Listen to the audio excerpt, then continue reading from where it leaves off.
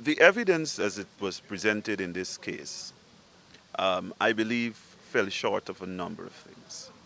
And I have closed my arguments in looking holistically at the evidence. How the judge treats the evidence is totally and completely up to the judge in relation to it. I'm of the view that the investigation was not thorough.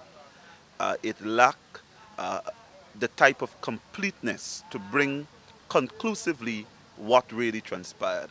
This is a case entirely on circumstantial evidence. And I think in dealing with circumstantial evidence, they ought to have been more coming from the investigation itself, which would have lent to a clearer picture of what actually transpired. So basically, that was what I presented to the court, and I pointed out to the court what were some of the shortcomings, and let's see if the court will agree in relation to that. As I said, it's totally up to the court at the end of the Sir, day. what would you say to those who believe that maybe you downplayed the evidence against your client? What would you say to that? Well, I didn't really downplay the evidence against my client.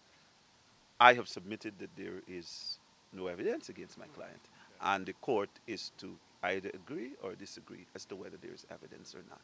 I believe it was not a disputed fact that the deceased was at the home of my client, and I have agreed on that.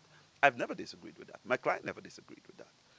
As opposed to whether there was any plan or plot or intention to kill the deceased, is where I am waiting for the evidence, and many of us are waiting for the evidence as well. And those are the issues that I brought before the court, and the court is going to review that evidence and see whether they agree or they disagree. Sir, of